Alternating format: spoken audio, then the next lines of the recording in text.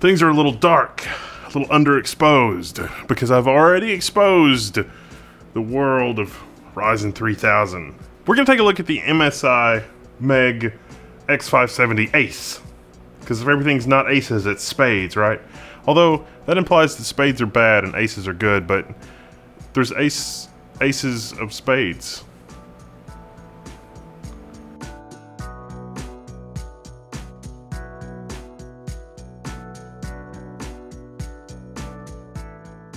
No, really, actually, I think it's more like the episode of Deep Space Nine, where like they've mined the wormhole, and the enemy's going to come through the wormhole if they manage to take down the minefield, and that would be bad. And the enemy's working on taking down the minefield, and the resistance on the inside figures out how to prevent them from taking down the minefield, and they succeed just a hair too late. So like, it's really suspenseful, and it's like, oh, the heroes are going to definitely prevent them from taking down the minefield. Not so much. No. It's like Rom was in there, and he's like, done. Oh, too late. He doesn't know. So, yeah. It's kind of like that. AMD literally made this amazing, amazing product. And then there's some stumbles out the gate. And frustration for everybody. But I think, still not as bad as the X99 launch. Probably not as bad as the X299 launch. But, who's keeping score? I am keeping score. I digress. It's basically stabilized at this point. Although, I don't know that I would advertise the Ryzen boost speeds and things like that. I'm really doing a terrible job selling probably the most amazing processor in 10 years. I mean, if you get excited about computer processors, the Ryzen 3000 series is like the computer processor to get excited about, at least until Threadripper 3, which is going to devour whole the entire high-end desktop market, I think. But yeah, I mean, it really is an amazing product, and most of the troubles have really just been around polish and testing and integration and things that problems of scale. It's like, oh man, now that I suddenly have billions upon billions of dollars, I'm gonna have to hire people to manage the money. Oh, that's not even first world problems. I don't know what to call that. That's basically what I'm talking about. And if you've been living under a rock and you have no idea what I'm talking about, don't worry about it. It's basically fine. Everything's good. The bad news is you are gonna have to update your UEFI pretty much out the gate on all of these boards. And the version that you're looking for, at least as of the time of this video, is 1.0.0.3 ABB.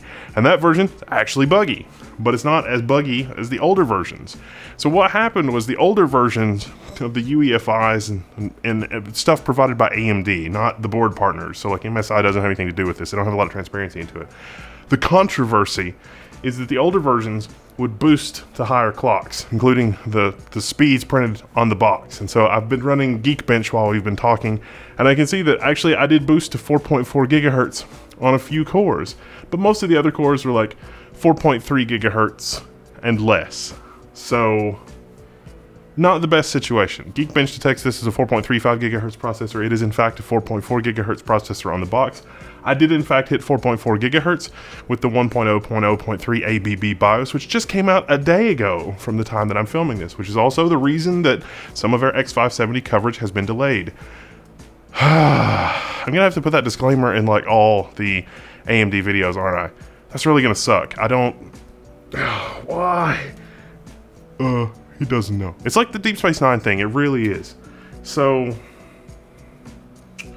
yeah, anyway, MSI has done an amazing job engineering this board. It is very solidly constructed, it is very well laid out, and especially like the PCI Express layout and cooling. So with X570, everything's PCI Express 4. PCI Express 4 is going to generate a lot of heat. That means that the chipset's going to get hot. That means that, other parts of the board potentially are going to get hot, and this motherboard will happily support up to the 16-core 3950X. 16 cores on AM4, that's crazy. The PCI Express 4 SSDs also get quite hot, so the layout here is really good. We've got 3 PCI Express by 16 slots. This is a by 16, by 0, by 4, or by 8 by 8 by 4. The layout here means that your primary X16 slot has enough room for a triple slot graphics card. So any kind of graphics card that you're going to be running, you're going to have plenty of room for it to breathe. The other, the final very bottom X16 slot is also PCI Express 4. It's serviced by the chipset.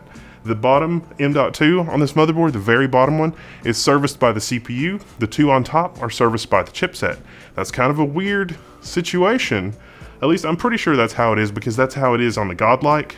So I'm pretty sure that's how it is on the Ace in terms of layout and ferreting through LS Topo to get a layout of the system. If I'm wrong about that.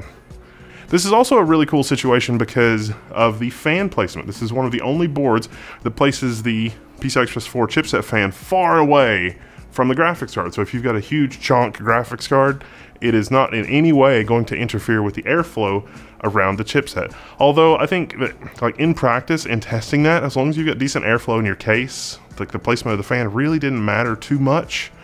Again, it depends on your graphics card and some other parameters. If there's hardly any airflow in your case, then it would be a bad situation for you because the exhaust from your graphics card would go into the chipset. But as long as you have front intake fans or front fans that are moving air, not really an issue. It's kind of a meme. So in terms of connectivity at the back, we've got our Wi-Fi 6. Yes, this motherboard's got Intel Wi-Fi 6. Got our PS2 keyboard port, which is great for me because... And then we've got a plurality, a mix of USB 3, 5 gigabit, and 10 gigabit ports. This motherboard actually has 5 10 gigabit USB ports. One for the front Type C, one rear Type C, and then the rest are Type A, which is really pretty awesome.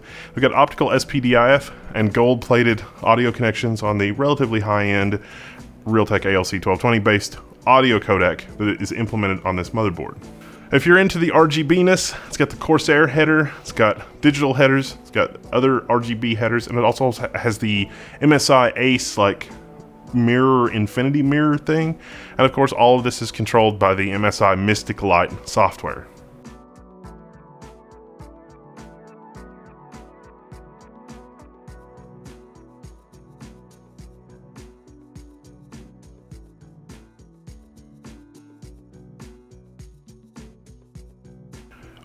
One thing I'll mention real quick on the chipset fan, it is zero frozer, which means that it will turn off when the chipset is under a certain temperature threshold. So if you think you might be annoyed by a tiny little fan trying to move air, well, it does. You do have the option of setting it to turn off below a temperature threshold, the zero frozer. So depending on what BIOS you're running and some profiles, you'll get that out of the box, but you can also configure it in the UEFI for fan interfaces. In terms of power delivery, dual 8-pin. You don't really need dual 8-pin, especially on the AM4 CPUs. They are not going to draw enough power to overload a single 8-pin connector. That said, some motherboards will actually use that interface, that power interface, for more than just the CPU, because the only other source of 12 volts on the board is the ATX24 connector, which only has two 12 volt wires, which is, you know, you can deliver about 75 watts per wire. Well, 75 watts conservatively per wire. So supplying power to the graphics cards, especially if you're going to try to run a 3 graphics card, can get a little dicey if they're all using that 75 watts from the PCIe slot. That's a story, that's a video for another day is what that is. There's also a heat pipe connecting the chipset, which I thought was a very pragmatic solution, that runs up by the RAM, connects to the VRM, and then connects to the chunk of aluminum heatsink thing that's at the, you know, back of the thing, the rear I/O shield, which, by the way, the rear I/O shield is built in. Nice chut. Like I said, MSI did a really good job with the engineering on this one this time around. This has the gain boost, also known as the spinal tap knob. It goes up to 11, so you can overclock with that. Although really, like, it does work, you can overclock, but like the 3700X is so well binned by AMD, you're not gonna get much overclocking. Like, it's not gonna go well for you. The 3800 overclocks the best. The 3900, it's hit and miss. You're really better off doing the per core overclocking with the 3900X, because the 3900X has one good chiplet and one kind of meh chiplet. The meh chiplet is binned somewhere between the 3600 and the 3600X, so it's pretty meh. But the primary chiplet, the first chiplet on the 3900X, it's pretty decent. You can hit 4.5 gigahertz on it, you know, all core, no problem, but you're going to be using Ryzen Master to configure that. So the 1 to 11 thing, let's call that reserved for future use, in hoping that AMD will make the software for overclocking a little bit better. In terms of other features of this motherboard, it doesn't have a back plate or anything like that. The back of the motherboard is actually quite clean, which is good because some manufacturers have been putting heat-producing components on the back of the motherboard, which is a bit questionable, in my opinion. Overall, the motherboard's pretty stable. Our Geekbench run just now on the 3700X at completely stock settings, except for XMP, is 5221 and a 29586 score. Although, I just realized that that's not going to work. That's actually wrong, because I'm only running one stick of our G-Skill Trident Z Royal. Now, if I were building the system over again today, I would be using the Trident Z Neo. Trident Z Neo is the current stuff. Royal is kind of on its way out because it's been around for a while. 3600 is the sweet spot. If you are having trouble hitting your boost clocks, you might target 3533. This particular 3700X looks like it's going to have no problem hitting 4.4, at least on 2 cores, with 3600, but that hasn't been the case for every 3700 that I've tested. So the overclocking is kind of weird. If you haven't seen my other videos on that, you should check that out. We're just sticking to the motherboards here. In terms of Linux support is pretty good out of the box on these. On the newer UEFIs, you have great I/O MMU separation. All of your M.2s, each one is in their own group. The PCI Express X16 slots are in their own groups, even the ones serviced by the chipset. The peripherals that are off of the chipset, some of the SATA, some of the USB, all of those are only in one I/O MMU group. So like things that were like part of the legacy chipset on X470s, like some USB, some SATA, that kind of thing, all of that is in one I/O MMU group. But anything that's interfacing directly to the CPU has been separated, which is great because you can run VFIO on this pretty easily then and give your virtual machine on Linux, you know, a dedicated NVMe if you want. Dedicated USB in some cases, because this thing has a lot of USB peripherals. You can also do a PCI Express by 1 add-in card, which I've got laying here somewhere. And because those PCI Express by 1 slots go through the chipset, you can get isolation for your add-in USB cards. Of course, don't just add any USB card. Certain USB cards are better than others for I/O MMU. Come to the level 1 forum if you're going to do that and you're not sure what to do that. That doesn't really 100% belong in this video. So, final verdict. Good job, MSI. During the whole Giza debacle, MSI was one of the companies that was lagging behind in terms of like constant updates for the UEFI, but we can't really blame the AIB partners for that because qualifying a UEFI is really a lot of work. And so MSI behind the scenes, I asked them about it, MSI behind the scenes was doing a lot of work to make sure that the firmware for the processor from AMD was bug-free. And in a lot of cases, it wasn't. So not a lot of, you know, daily BIOS updates. Other motherboard vendors took the other strategy, which is, hey, we're just going to update it as soon as we get it from AMD, which is also fine, but that means the users are the guinea pigs. So which do you prefer? Again, like I say, these are problems where it's like, oh, suddenly we have billions of dollars because our product is amazing, and we need to hire more smart people to help us solve these problems before it gets out the door. Which is a good problem to have. Like I say, most revolutionary desktop consumer CPU, probably 10 years. Good job, AMD. Good job, MSI, putting it together.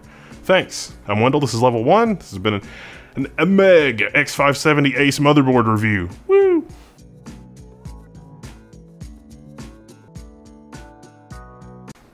Oh, it's plugged in. Whoops. Oh no.